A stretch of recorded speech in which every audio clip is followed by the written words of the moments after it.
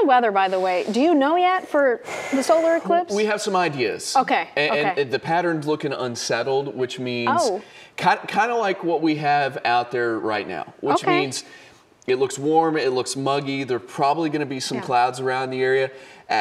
Worst case scenario, it's cloudy and there's rain around. Okay, but we're still going to see it go pitch black, and you'll still get that effect. Obviously so, but we want to be able to have a clear viewing of it so we can see, you know, the whole thing happen.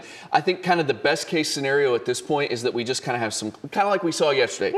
Maybe the day starts off with a little bit of clouds, but later in the day the clouds break up and we're kind of dealing with, you know, maybe some passing cloud cover overhead, but we can still see the sun.